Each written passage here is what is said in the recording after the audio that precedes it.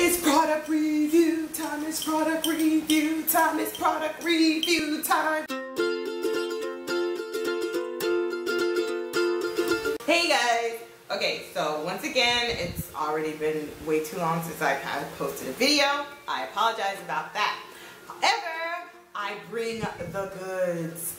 Okay, I was recently back in February, I actually went to Singapore.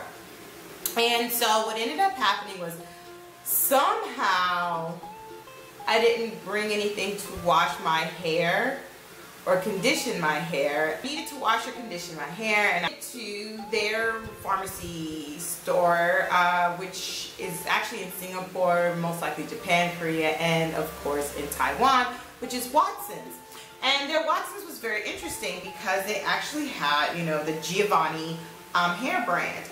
And there's, it's not weird that they had Giovanni. It's just interesting that Taiwan, I don't believe so far, at least with the area I'm staying, they do not carry Giovanni. So here I see some Giovanni blast from the past. I haven't seen that in a while. Not only that, it seems that they have repackaged certain things to make it look more sleek and cute. So I'm going to be reviewing the shampoo and I'm going to be reviewing the conditioner.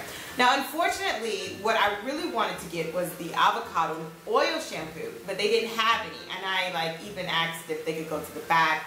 They went to the back, they didn't have it, so oh well. So I ended up getting the Brazilian Keratin and Argan oil shampoo.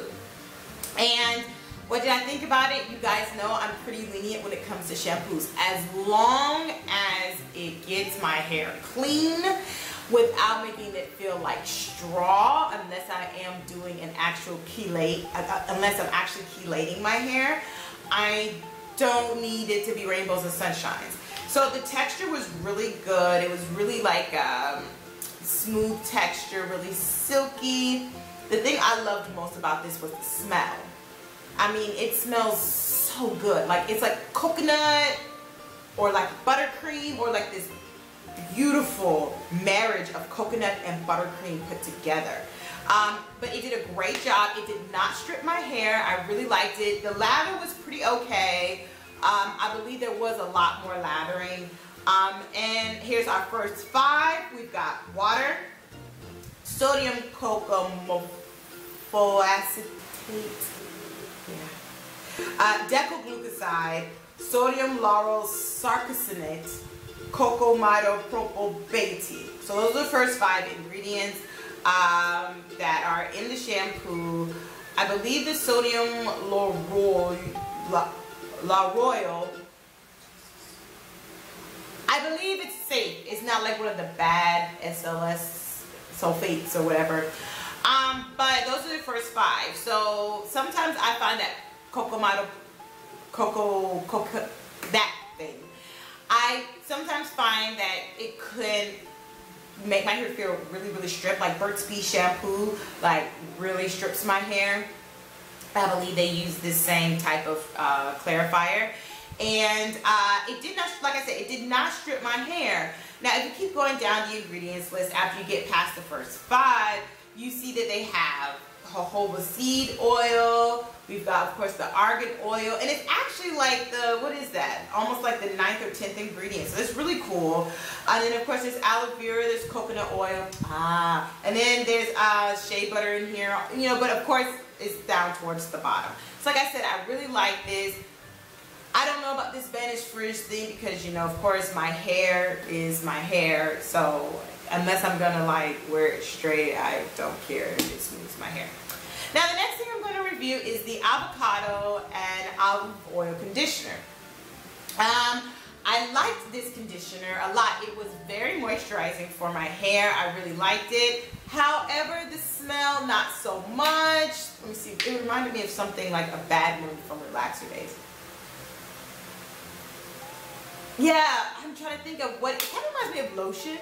Actually, it just reminds me of regular lotion. But there's another product that this smell reminds me of that was low quality that I used to have, that I used to use back in my transitioning / relaxer days. However, like I said, it's a really good conditioner. It has some good slip. It was great detangling my hair. I really liked it. I actually also used this because the day that I washed my hair was actually the day that I decided to do a wash and go. And usually when I do my wash and goes, I usually do them curly girl style by Lorraine Massey's method, which is you just like put all this conditioner on your hair and then you slap it on your hair and then you like rake it through. Well, you don't rake it. Well, you can rake. Some women rake. I'm more so smooth, and you put so much on it and you load up on there and then you just let it dry naturally.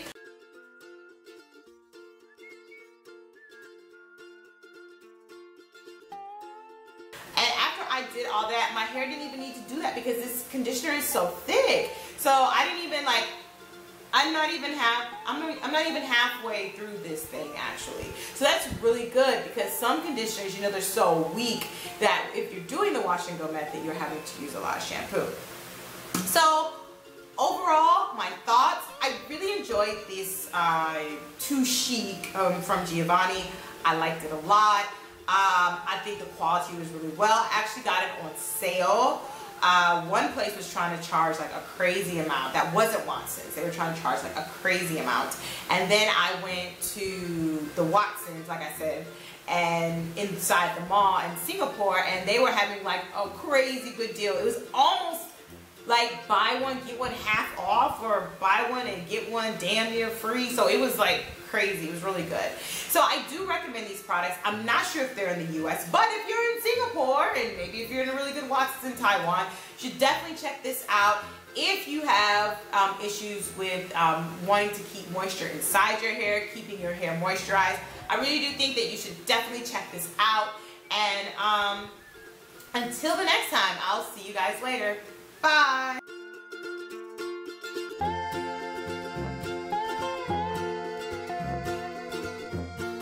Hey guys, so it's been such a long time since I've had time to talk with you, as my dog is smelling into my mouth as if he's never smelled my lip gloss. Hi. Hey Benji, can you go sit down? Can you go sit down? The whole world is going to see who you are.